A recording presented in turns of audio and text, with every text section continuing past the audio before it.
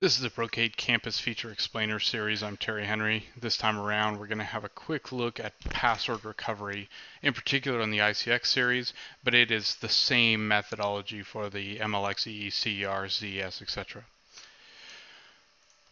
So let's say we have a password on our device, and we try to go to enable mode.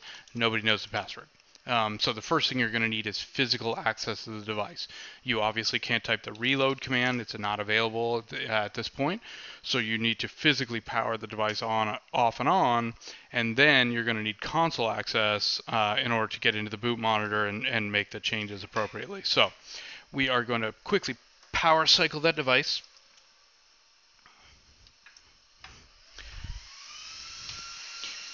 And then it's going to come up and tell you to press B to go to boot monitor.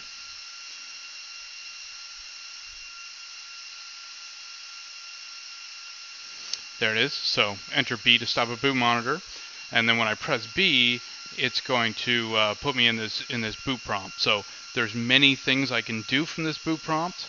You can load new code. You can look at the flashes, etc. However, the vast majority of the things in here are should not be handled by untrained users. This is for TAC only. So if TAC tells you to make some appropriate changes, then do so.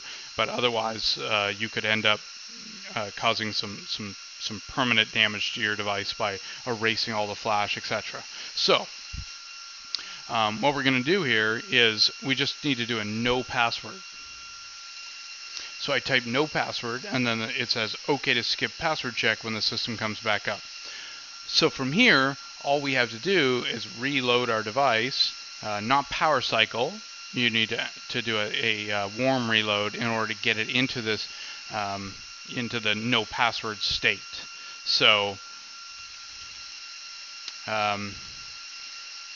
what we're just going to do is we're just going to boot the device like this. No, we could have had it boot from a different image, but it's going to boot from the primary code.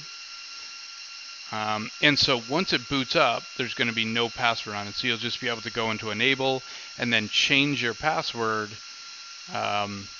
do a write memory after you change your password, and reload again.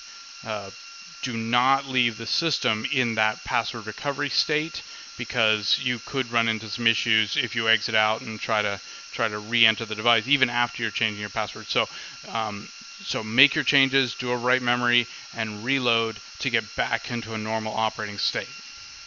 But that's it, easy as that. So thanks for joining, and we'll see you again.